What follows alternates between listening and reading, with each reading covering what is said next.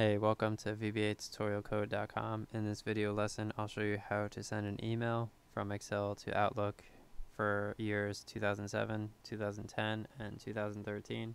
You can see my Outlook box right here is empty. It's completely empty. There's nothing inside of it. So I'm just going to press play up here. And all this code right here, you can just copy this from my YouTube video description or from my website, VBA and it'll work in your Excel. And if you send emails a lot every single day based on certain values or based on just to different teams, a lot of emails, this will just help you because you could include attachments, you can include multiple people. I'm just going to walk through this actual format of this code while the email gets sent. Here's the email. I accidentally pressed send twice by accident, but here are the two images that I just sent in the attachments. I accidentally pressed send twice. That's the reason it just got sent twice. Yeah, so I'm just gonna walk you through the code. The two is where it gets sent. It's who receives the email. The subject is the subject of the email. The body is the message that appears in the email. And then you just put .attachments.Add and just include the file path for the attached file. To get the file path, you could just click in the My Documents or wherever the file is located, and click up here and press copy. And you could just paste it over here.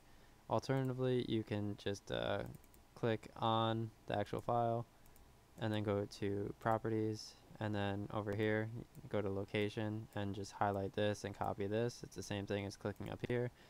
And then for the rest of the file path, you just have to click on here slowly after clicking on it and then copy that, and then just type in the file type name. I like to click on here and press F2 and then copy it. And then here's like file path that we're just clicking on. And then you just add in the file extension. It'll be .png, .xls for Excel 2003, .xlsx for 2007, 2010, .xlsm for Excel macro enabled workbooks. You could add PowerPoints. You could attach anything. You could attach MP3 players, MP3s, and yeah. So that's how you include two attachments. You just have a second line with other attachments. You could also include multiple recipients if you just put a semicolon here and then just type in the second email address at outlook.com. You just have to have a semicolon here.